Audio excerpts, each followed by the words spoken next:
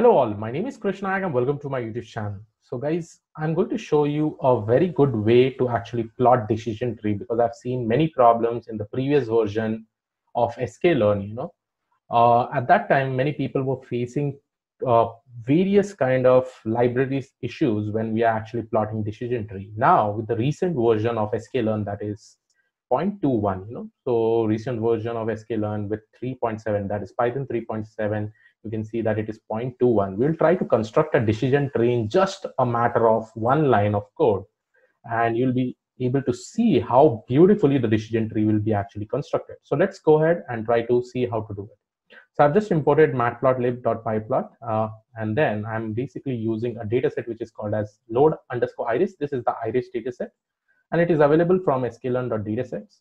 And then I'm going to import from sklearn, import tree. And remember guys, the recent version in this 3.7 is somewhere around 0.21.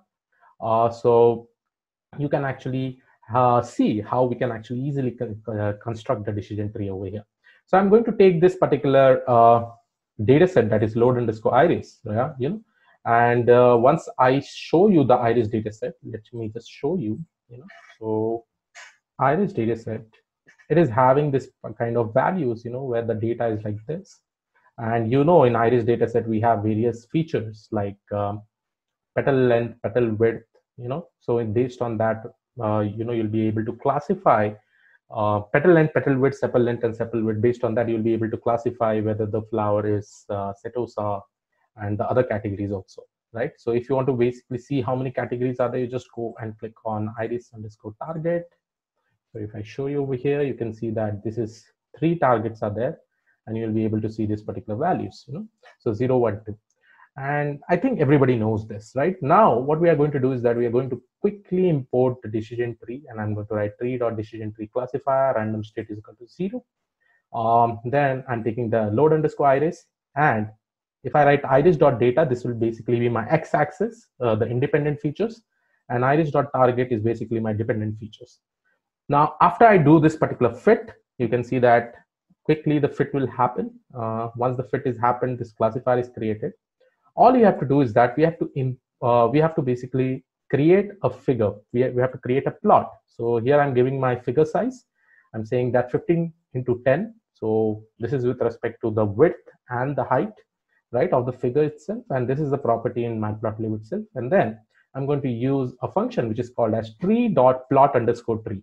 In the previous version, suppose if you are in 3.6, this particular function is not there, plot_tree, right? Now in the recent version of sklearn, right, you'll basically find this particular inbuilt function, and it is a very, very easy way to actually construct a decision tree by using this.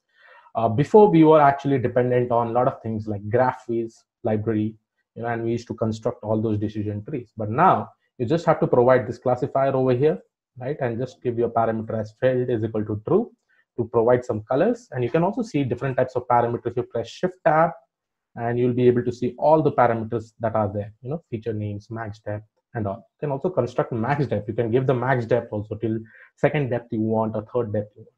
So as soon as you execute this, guys, don't worry about this particular diagram right now. I'll show you what exactly this means. But you can see now, based on the entropy and the Gini impurity, you can see how the division has happened, right? So this basically says that the first feature of the independent feature has been taken, and if it is less than 0.8, it is going to go into this particular leaf node. If it is greater than 0.8, it is going to go with respect to this particular leaf node. And similarly, all the leaf node is being composed till the depth, till the last depth itself, okay?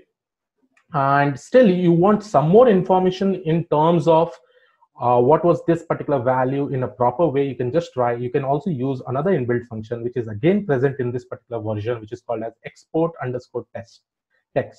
So whatever you have imported, that is from sklearn import tree, all you have to do is that you have to write tree.export_text and just give your classifier over here.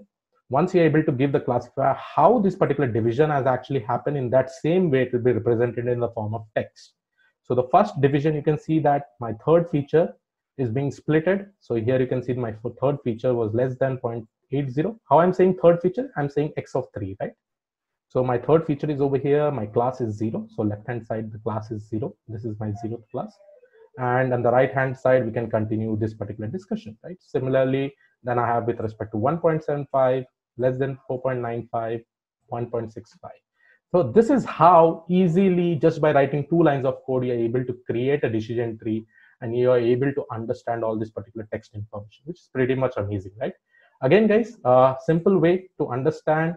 You just have to use this particular, you have created a library. You just have to use this fit method to create the library itself with your X and Y data. This is my X data. This is my Y data. And then you are actually using this tree.plot underscore tree. Okay. And then you are also using export underscore text. Here you just give the classifier. Here you just give the classifier with some properties that you want, like field is equal to true. If I'm giving field is equal to true, I'm getting different colors over here. And with respect to export underscore text, you can see all the details. So anyhow, just try it by yourself. Amazing way to actually plot a decision tree. Now you'll not be facing that much problem that you used to face earlier. And pretty amazing feature in 3.7 with the recent version of sklearn. So thank you. This was all about this particular video. I hope you like it. Please do subscribe to the channel if you have not already subscribed. I'll see you in the next video. Have a great day. Thank you and bye-bye.